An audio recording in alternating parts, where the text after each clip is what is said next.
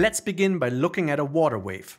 When a wave passes by, it has peaks and troughs. The amplitude is the distance from the calm water level to the peak of the wave. It's a measure of how much energy the wave carries. The higher the amplitude, the more energy it has. Now let's follow a single water molecule as the wave passes. Even though the wave energy moves towards the shore, the water molecule doesn't travel with it. Instead, it moves up and down, oscillating in place. So while the wave moves forward, the water itself just jiggles.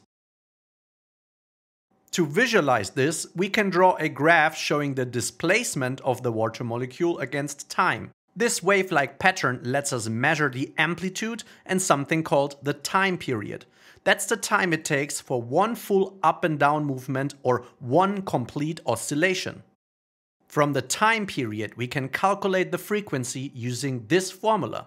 Frequency is 1 divided by time period, where f is the frequency in hertz and t is the time period in seconds. Frequency tells us how many oscillations happen per second. So if a wave has a time period of 0.5 seconds, it has a frequency of 2 Hz, meaning 2 vibrations per second. Now let's change our perspective. If we look at the wave from the side and plot displacement against distance, we can see the wavelength. That's the distance from one peak to the next. It tells us how long the wave is. Wavelength has the symbol lambda and is measured in meters. We can now use the wave speed formula. Speed is frequency times wavelength, where speed is in meters per second, frequency is in hertz, and wavelength is in meters. Let's also check the units. Hertz is 1/second, and when multiplied by meters, we get meters per second. Perfect. Let's now view the wave from top down. What we see are wavefronts, lines representing all the points that are in phase, like the tops of waves. These help us understand the direction the wave is traveling. This, for example, shows how waves are bent as they pass through an opening.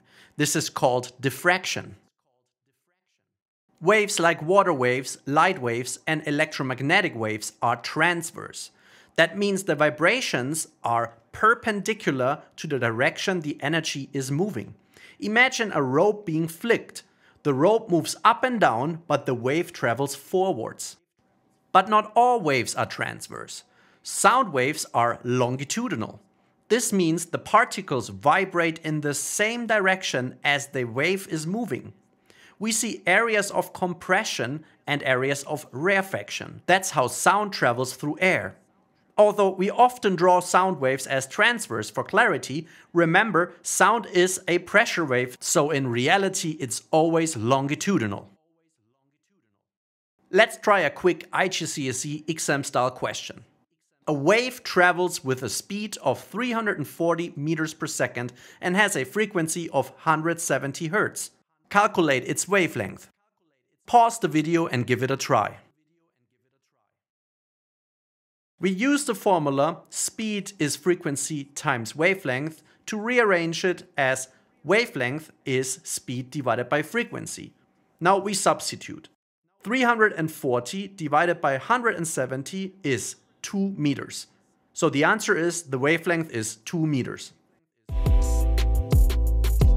Now you understand how waves behave, how to calculate their speed, frequency, and more, and even the difference between transverse and longitudinal waves. If you want to learn more, check out our other videos and visit our website for full IGCSE Physics and Chemistry learning resources.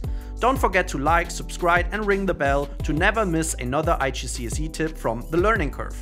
See you next time!